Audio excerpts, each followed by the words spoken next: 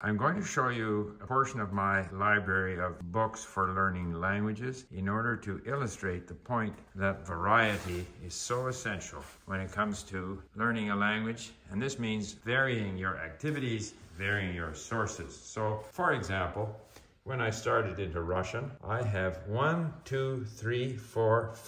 beginner books for Russian. More or less covers the same material in 5 different formats. And this was the case for all the languages that I have learned. Largely the same material from different vantage points until I could graduate to books targeting the native speaker. I even go back and read grammar books at some point. I even looked at learning Ukrainian using Polish or learning Polish using Ukrainian. So vary what you do, and at different stages of your learning, make sure you vary your sources of content and the nature of your activities.